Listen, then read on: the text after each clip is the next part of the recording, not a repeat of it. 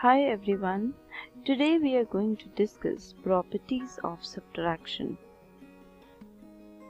First property says that whenever 0 is subtracted from a number, the difference is the number itself.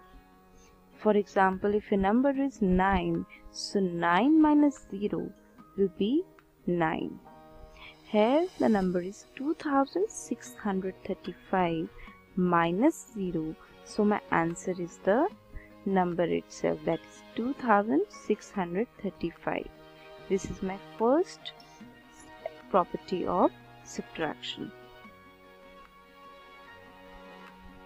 Next, when 1 is subtracted from a number, the difference is the number before that comes before, or the number which is the predecessor of that number.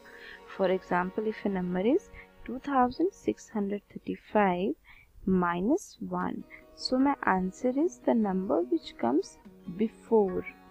So what comes before 2635? My answer is 2634. So you can write down the answer directly.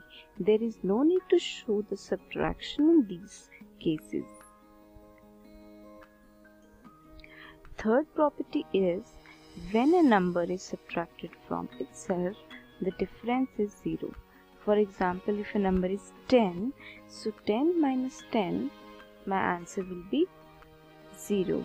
So here the number is 2635 minus 2635, so my answer will be 0.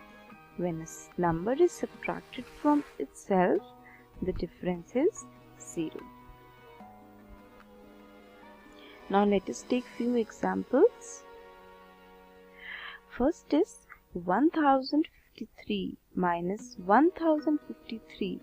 This is the same number, minus sign, so my answer will be 0. When a number, same number is subtracted from that number, yes, the answer is 0.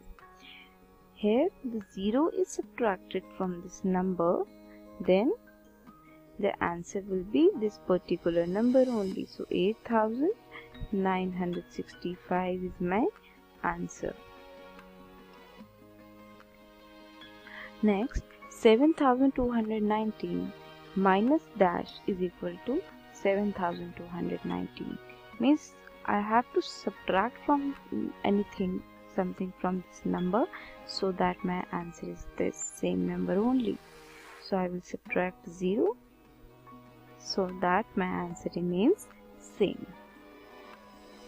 Next, dash minus 9100 is equal to 0. Means my difference is 0 here, so I will subtract same number from this number, so that my answer is 0.